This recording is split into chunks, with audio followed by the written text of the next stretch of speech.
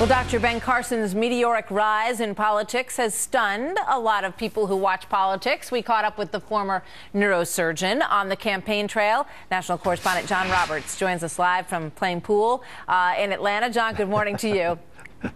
Martha, good morning to you. I did get a chance to spend some quality time with Dr. Carson on the road in both Alabama and in New Hampshire. And yes, I did have the opportunity to shoot a little pool with him. Dr. Carson has a reputation as being something of a shark around the pool table.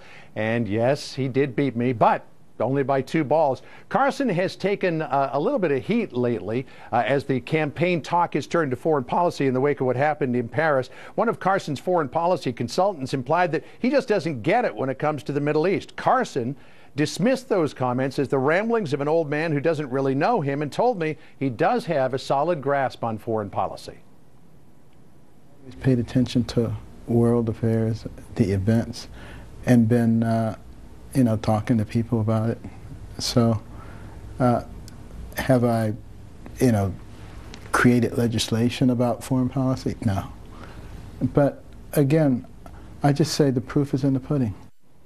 That said, though, Carson did acknowledge to me that he was at a pretty serious disadvantage on foreign policy when he started this process, but told me, Martha, he is fully up to speed on all of that now. Interesting. All right. Well, world events may keep the focus in that area, but he is planning to release a plan on Obamacare and what he would do to replace it, right?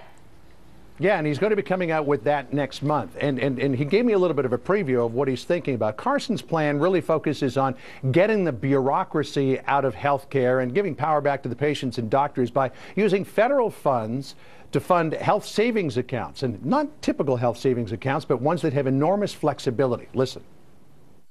One of the real key differences here with any other type of health savings plan is that we give people the ability to shift money within their health savings account, within their family, your uncle, your grandfather, your cousin, which provides enormous flexibility to cover almost anything that comes up, except for major catastrophic. For which Carson says people would still need to buy insurance, but that it would be very affordable. He says this will end any confusion about what he's talked about so far, Martha. We'll find out next month when he releases it.